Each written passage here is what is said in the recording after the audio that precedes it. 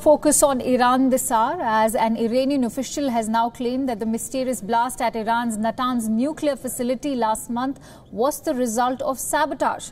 Iranian officials said that the fire in Natanz had caused significant damage that could slow the development of advanced uranium enrichment centrifuges.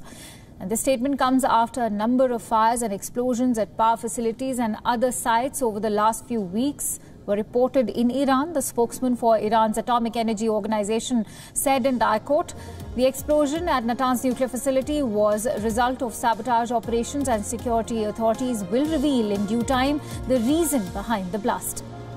The July 2nd explosion, which many reports have attributed to Israel or the United States, damaged an advanced centrifuge development and assembly plant. It has been reported to have significantly set back Iran's nuclear program. An article by Iran's state news agency IRNA in July addressed what it called the possibility of sabotage by enemies such as Israel and the United States. Although it stopped short of accusing either directly, the report did not rule out the possibility that a cyber attack was used to cause a malfunction that led to the explosion.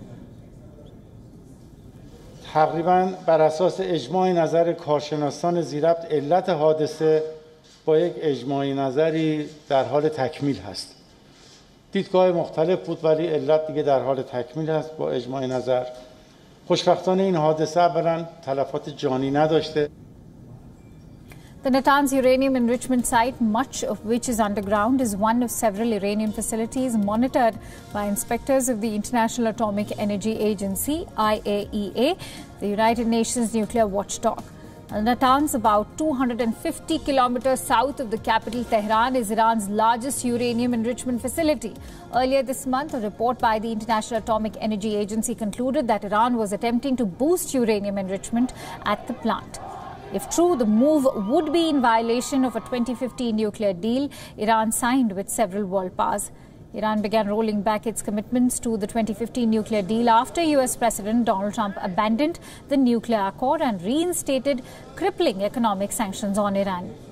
On Saturday, IAEA's new chief, Rafael Grossi, announced he would visit Tehran on Monday to request the access to two suspected former nuclear sites. The IAEA said it suspects activities related to the development of nuclear weapons that were carried out in the earlier 2000s at these sites. Iran has previously insisted its nuclear program is not intended for military use. Officials have also denied that Grossi's visit is related to moves by the United States at the UN Security Council to reimpose international sanctions on Tehran.